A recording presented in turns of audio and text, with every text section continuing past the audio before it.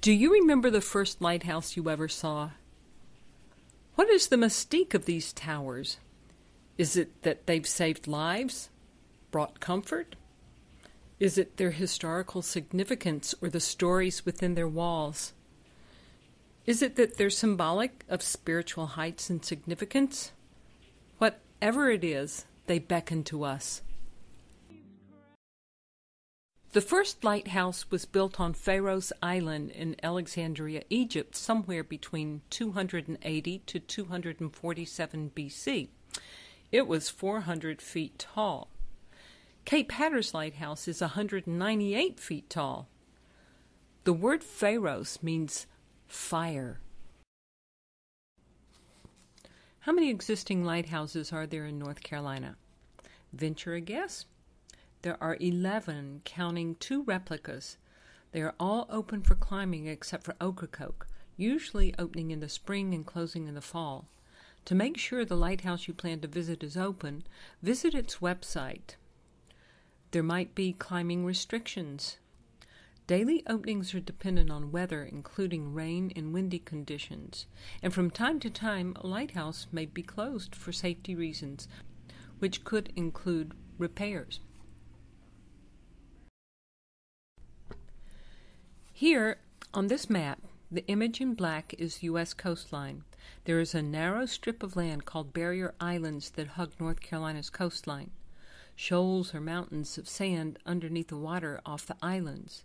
The cool waters off the Labrador Current from the north in blue and the warm waters of the Gulf Stream in yellow from the south meet and mix, causing turbulence underneath the water. This causes the shoals to shift, making North Carolina's coastline treacherous for mariners to navigate. In North Carolina, there are the Diamond Shoals off Cape Hatteras, the Cape Lookout Shoals, and Frying Pan Shoals off the Cape Fear. Colonial lights came under the United States Lighthouse Establishment, which was created in 1789. Alexander Hamilton was directed by George Washington to oversee the building of lighthouses in the states. The United States Coast Guard became stewards of all lighthouses in the United States in 1939. They quickly learned that maintenance was a problem, and many of the towers were left to ruin. The National Historic Lighthouse Preservation Act of 2000 is an amendment to the National Historic Preservation Act of 1966. It provides a mechanism for the disposal of federally owned historic light stations.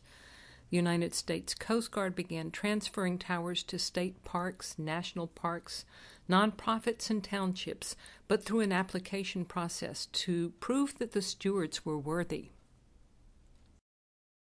There are different kinds of lighthouses for different purposes. Coastal lights are tall towers on the coast, built about every 40 miles. They warn mariners to stay away from our coastline because of the dangerous shoals. Lights are seen for about every 20 miles, so as one light fades, another one will come into view. Who owns them now? Currituck Beach Lighthouse is our northernmost lighthouse. It was built in 1875 and is located in Corolla near the Virginia border. It is an unpainted brick tower and one of few which still has its original first-order Fresnel lens. It is the fourth tower built with a double wall designed for strength. It is owned and operated by the Outer Banks conservationists who oversaw the restoration of the lighthouse and keepers' quarters in the 1980s. Body Island Lighthouse, pronounced BODY, is owned by Cape Hatteras National Seashore. It was built in 1872 and is the third lighthouse built near its present location, which is a few miles south of Nag's Head. It is the third lighthouse built with the double wall design. The name Body came from a family from England who settled in the area in the 1700s. Originally spelled Boddie, it has been spelled different ways, even in the same document. Stephen Pleasanton was auditor to the Secretary to the Treasurer when the first Body Island Lighthouse was built in 1847. He was a frugal man and tried to save money by building the tower with no foundation. It soon tilted, and the light shone upon the ground, and mariners wrecked into the shore searching for the light. Another tower was built in 1859, but was destroyed 2 years later in the Civil War. The present tower, with black and white bands, was the third to be erected. Thoughts were that the third time is a charm, and it would outlast the first two, which it has. But 2 weeks after the lamp was lit, a flock of geese flew into the lantern room and damaged the glass panes in some of the prisms of the first-order Fresnel lens. Body Island Lighthouse is one of the few lighthouses which still has its original lens. The first Cape Hatteras lighthouse was built in 1803 and is sometimes known as Hamilton's Light. Legends say that when Alexander Hamilton was a young man aboard a ship, it nearly wrecked and caught fire off the coast of Cape Hatteras. He promised that he would do all he could to see the lighthouse erected there. It was the first that he oversaw. It was built of dark sandstone and was 90 feet tall. Not only was the tower so short it couldn't be seen, the lens wasn't visible, and mariners often complained that they feared they would wreck trying to find it. The tower was heightened 60 feet in 1854 and a stronger lens put into the lighthouse. During the war between the states, the lighthouse lens was removed, as were all the Confederate lighthouse lenses. Shortly after the war, a new, bigger tower was built. The first lighthouse was demolished, and its rubble could be seen near the new tower for many years. Cape Hatteras National Seashore owns the present Cape Hatteras Lighthouse. It was built in 1870, the second lighthouse built with the double wall design. It is located in the village of Buxton and is the tallest brick lighthouse in North America. It was built to guide mariners through Diamond Shoals, also known as the Graveyard of the Atlantic. The first Cape Lookout Lighthouse, built in 1812, was an octagonal framed structure built with wooden shingles and a brick stairwell. It was 93 feet tall, and mariners complained that it wasn't tall enough. When the new Cape Lookout Lighthouse was built in 1859, the old lighthouse was used as keepers' quarters and possibly was destroyed during the war between the states. Cape Lookout National Seashore owns Cape Lookout Lighthouse, built in 1859 to help navigate mariners through Lookout Shoals. With its signature checkered black and white design, this was the second lighthouse built there and the first lighthouse to be built with the double wall design. It was the first tall tower to be built on the coast at 150 feet tall. The center of the black diamonds points in a north-south direction, while the center of the white diamonds points east-west. In 2017, the underwater power line, which feeds the electricity to the light, was in need of replacement. It would cost between $2 and $3 million. Instead, the U.S. Coast Guard chose to replace the 1,000-watt bulb with solar-powered LED lights, which will cost less than $6,000 and reduce maintenance by $93,000 a year, which is a huge savings. It is one of the few towers whose flash continues throughout the daytime hours. Cape Lookout Lighthouse is located on a barrier island, and a boat must be taken. Ferry services operated by the National Seashore leave from either Harker's Island or Beaufort.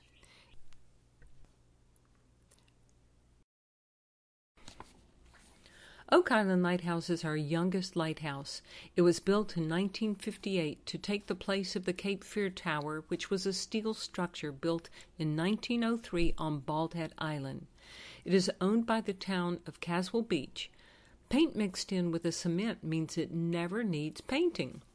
The way to the top is through a series of ladders, which is unusual for a lighthouse. At one time, it was the brightest lighthouse in the United States and the second brightest light in the world, beat out by a French lighthouse on the English Channel. The candle power has been reduced in many of the lighthouses now, so they are not as bright as they once were. Oak Island Lighthouse flashes during the day as well as the night.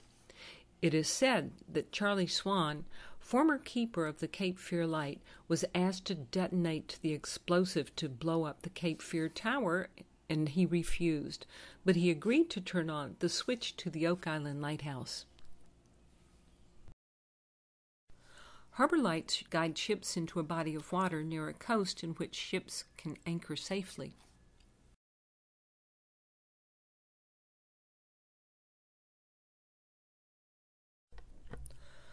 Old Baldy Lighthouse is our oldest standing tower, built in 1817, and is the only federal-style or octagonal-shaped lighthouse remaining in North Carolina.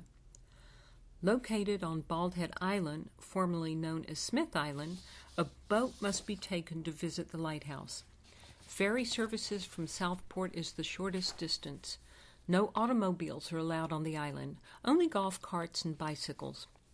The tower is owned and operated by Old Baldy Foundation. The foundation now owns the first order for Nell lens from the second lighthouse built on the island, the second Cape Fear Light, which was built on the island in 1903 and discontinued in 1958 when the Oak Island Lighthouse was built. The foundation plans to build a museum to house the lens and tell a story of the Cape Fear lighthouses. Old Baldy is the second lighthouse here. The first tower, built in 1794, was the first lighthouse built in North Carolina. In 1813, the government ordered the tower dismantled due to erosion caused by New Inlet, formed 8 miles away during a hurricane of 1761, years before the 1794 tower was built. In 1813, the government appropriated funds for a new lighthouse, which is known as Old Baldy. Old Baldy does not have a functioning light in the tower now. The 108 steps are made of wood and are quite easy to climb. Ocracoke Lighthouse is located within Cape Hatteras National Seashore. It is located in Ocracoke Village on the southern end of Ocracoke Island. It is the oldest working tower in North Carolina, built in 1823. Doors to the tower open during the summer if there are enough volunteers. The bumpy texture on the lighthouse was due to the concoction of the first painting job: water, ground whiting, which is a fish, whitewash, glue, and rice. It is the only tower not open to the public for climbing. Is it the teeny hatch at the top where people have been known to get stuck that prevents the national park from letting people climb? No, the United States Coast Guard still owns the lens, and it's an active aid to navigation. But people have gotten stuck trying to get through the hatch. River lights helped with the maritime traffic that was beyond the barrier islands on their way to and from mainland ports, such as Elizabeth City, Wilmington, Plymouth, and Edenton. They are also known as screw-pile lighthouses, standing on stilts approximately 35 feet above the water. There are 2 river lighthouse replicas in North Carolina. Roanoke Marshes on the Manteo waterfront is accessible by a short pier. The original lighthouse was located at the southern entrance of the Croatan River. The replica is owned by the town and open daily, free to the public.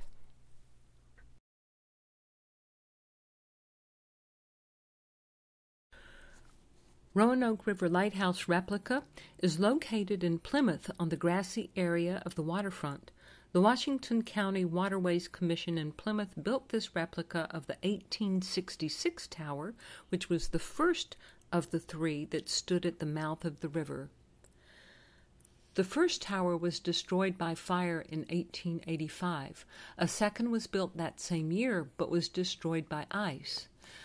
The lighthouse and the museum across the street are open to the public. The third Roanoke River Lighthouse was built in 1887 and was decommissioned in 1941. It was moved by a private owner, Emmett Wiggins, in the 1950s to Edenton, where he hauled sand and dirt around it to connect it to the land. This third tower has been bought by the town of Edenton and relocated to the waterfront at Colonial Park.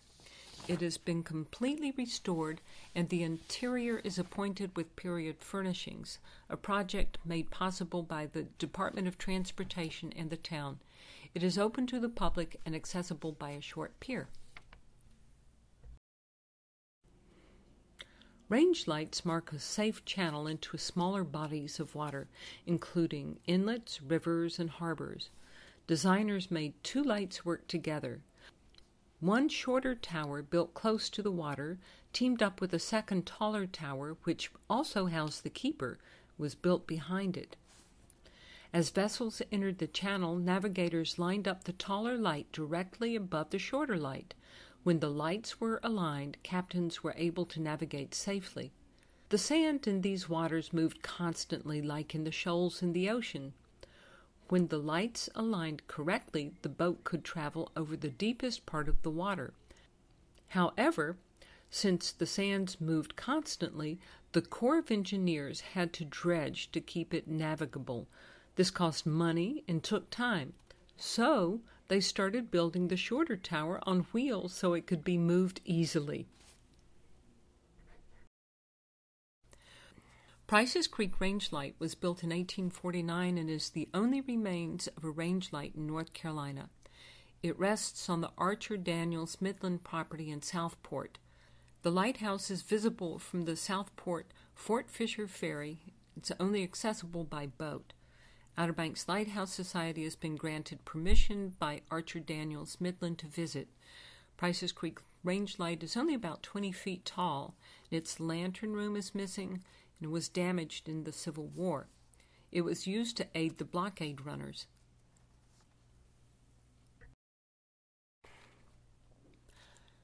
The Pharaoh Lighthouse in Alexandria, Egypt was lit by a bonfire with reflectors to magnify the light. During storms it was kept lit, and the smoke would steer mariners away. In the 1700s to early 1800s, towers in the United States were lit with whale oil lanterns, then kerosene and other oils with parabolic reflectors to magnify the light. This was designed by Aimé Argand and was inferior to Frenchman Augustin Fresnel's design of 1822 using prisms to magnify the light. Stephen Pleasanton, the fifth auditor to the U.S. Treasury, who was appointed to oversee operations of the United States Lighthouse Establishment, tried to save the government money by using Argand's more conservative method of lighting. Ships continued to wreck at sea because they couldn't see the lights. The U.S. Lighthouse Board was created in 1852 due to complaints from mariners. The board adopted the Fresnel lens as the new standard for lighting. A first-order Fresnel lens is huge. Pictured here is a member of the Outer Banks Lighthouse Society standing inside the Body Island Lighthouse lens, not being able to touch either side or top. It is the lens which is the most important part of a lighthouse. In present-day working towers, the oil lighting mechanism has been replaced with 1,000-watt bulb, often which will replace themselves. When the old one burns out, another starts working immediately so that the tower is never darkened. Most coastal towers have first-order lenses. Harbor lights and smaller towers are fitted with smaller lenses. During the Civil War, lenses were removed from lighthouses, hidden in various places, and most of them ended up in other towers after the war was over. Each lighthouse has flash patterns which identifies the towers at night. For instance, the Cape Hatteras Lighthouse flashes once every 7.5 seconds for a total of 8 flashes per minute and repeats the sequence until daybreak. In 1835, erosion caused Cape Hatteras Lighthouse to be abandoned. The lens was vandalized in 1946, and in 1949, the first order Fresnel lens from Cape Hatteras Lighthouse was removed. It has been reassembled at the graveyard of the Atlantic Museum in Hatteras Village. It is an enormous sight to see, although it is still missing 600 of its 1,000 prisms. Day marks are the designs on towers so that mariners can identify the lighthouses during the day. Many people think that the diamonds or checkers on Cape Lookout was intended for Cape Hatteras Lighthouse because of the diamond shoals. But no, Peter Conover Haynes of the Corps of Engineers planned for the lighthouses to follow a pattern that continued down the coast of North Carolina. Unpainted brick, black and white bands, black and white spirals, and black and white checkers. The Outer Banks Lighthouse Society was formed in 1994 to work towards getting funds to restore Body Island Lighthouse. After a halt due to additional problems in the restoration, which began in 2009, it was completed in 2012. The tower was opened for climbing for the first time in history in April of 2013. Here you see a plaque inside the lighthouse with the first spelling, Bodies Island Lighthouse. Restoration of Body Island Lighthouse began in 2009. This lighthouse had never had any work since it was built in 1872. Chunks of iron were falling off the tower and visitors couldn't get near the lighthouse. The restoration was halted because the park ran out of funds. Fortunately, more funding was granted to complete the restoration. The lighthouse was open to the public for climbing for the first time ever in 2013.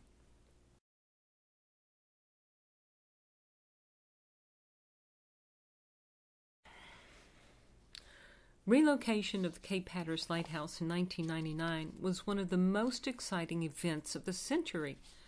Outer Banks Lighthouse Society was instrumental in this legislation. Many Dare County residents had rather see the lighthouse fall into the ocean than move it, fearing it would be destroyed. The National Academy of Sciences had proven that the tall tower could be moved safely. It was relocated a half a mile inland. It was so safe to move that the superintendent of Cape Hatteras National Seashore was in the tower when it began to move. The National Park Service now asks that if it was far enough, as the ocean is already encroaching the shore. The lighthouse was cut from its foundation and lifted hydraulically. It was pushed along a track for a certain distance, and the track would be moved to the front of the tower so it could continue its path. This process took longer than actually moving the lighthouse. It was impossible to see it move. It was so slow. Workers put orange traffic cones 5 feet in front of the lighthouse, which toppled when the giant moved that short distance. What lubricated the tracks? Ivory soap. There was a shortage of it on Hatteras Island during the move. Although the residents of Dare County opposed the relocation, they are happy that their lighthouse has been saved. 20,000 people visited the park during the relocation to watch the monumental move. Outer Banks Lighthouse Society had the remaining foundation stones. The lightest weight was 4,000 pounds. We had them engraved with the names and dates of the lighthouse keepers of both towers and arranged in a circle at the original site. The powerful ocean's overwash constantly covered them with sand and moved them, so now they've been moved closer to the lighthouse and arranged in an amphitheater setting entitled Keepers of the Light Amphitheater. Presently, the Outer Banks Lighthouse Society is working with Cape Hatteras National Seashore to see that a sign is placed at the former location of Cape Hatteras Lighthouse so that visitors will see the need to move it due to the sea's encroachment. We have created grants to see that children in North Carolina are able to visit lighthouses. Here you see some of our members preparing the Body Island Lighthouse lens for storage while the tower is being restored. Members of our society are sometimes able to go to areas normally closed to visitation, such as climbing Ocracoke Lighthouse or visiting Price's Creek Range Light, and putting bricks in the foundation of the newly relocated Cape Hatteras Lighthouse. The Life-Saving Service was a sister service to the United States Lighthouse Service. Often the two work together. Chickamaucomico Life-Saving Station in Rodanthe is one of the most completely restored life-saving stations in the United States. It is operated by a nonprofit, the Chickamaucomico Life-Saving Station and Historic Site, and it's open from mid-April through November, Monday through Friday.